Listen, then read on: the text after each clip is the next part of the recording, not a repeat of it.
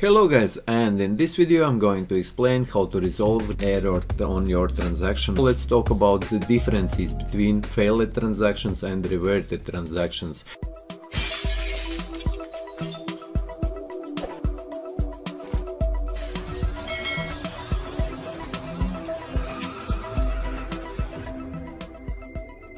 But first thing is, in common to both of these, whenever you will be getting error, like failed error on your transaction or reverted error on your transaction, you will have the same consequences. This means that whenever you will have them, you will pay transaction fee anyway. This means that you already have paid to miner, however your transaction didn't go through. You might ask why.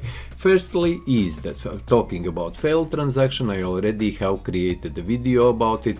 As you can see here, Metamask failed transaction error resolved, and in this video I explain why failed transaction is coming through. And failed transactions usually come through whenever you don't pay enough gas on your transaction. And in this video, Metamask failed transaction error resolved, I explain you how you can check how much gas you should be actually paying, how you can check how much you are paying on your Metamask, and how to increase this gas if you don't have enough gas. So failed transaction error usually is related if you are not paying enough gas, which you currently should be paying for the transaction. So this is related to blockchain itself, and you are not able to buy those tokens because you are not paying enough gas. But reverted transaction, and this is not related to gas fees.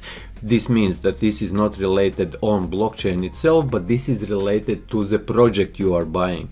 For example, if we talk now about Shiba Inu, everyone knows this cryptocurrency, that's why I'm mentioning it, and Shiba Inu is built on Ethereum blockchain, and if you would be buying Shiba Inu on Uniswap, you will not be able to do it if you will not change the slippage. So reverted transaction error is occurring because you are not having enough slippage whenever you are buying this cryptocurrency, and slippage means that that project which has created that particular token, in code of that project they have defined some transaction fee which is higher than is set on these dexes, like on PancakeSwap for example, or on Uniswap. If you go on PancakeSwap, if we click here on this coggle icon, you will see that slippage tolerance. This means that slippage is by default set on 0.5%.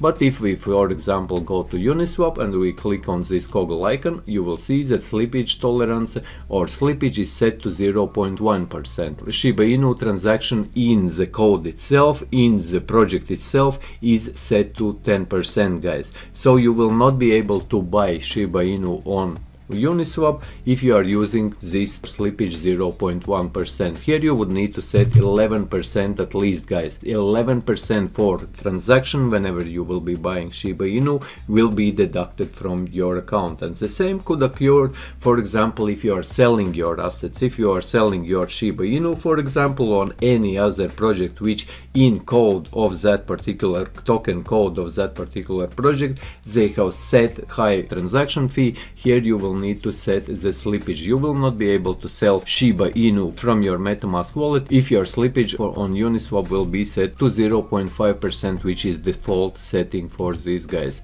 So make sure that you check with the project of that particular token how much the slippage should be. And to set the slippage, you already understood that on, for example, PancakeSwap, whenever you are using these dexes, there is also this settings icon or coggle icon which you can click on and where you can change this slippage. It depends on the token project you are interacting with. So guys, and to wrap it up one more time, there are failed transactions, and failed is that you are not paying enough gas fee, so from that you would be getting failed transactions. But reverted error occurs when you are not adding enough slippage, so you always need to check with the project of the token how much slippage should be set to do a transaction for buys whenever you are buying and for sales whenever you are selling that particular token. I hope that you get the idea, guys, and like I mentioned, I will leave this Metamask failed transaction error. This is how you can check and how you can set up like gas fees for transactions. If you are interested, go and check this video out as well, guys. So yes, guys, hope that you found this video useful. If you did, leave a like, share this video, subscribe to my channel if you are new, and see you in the next one.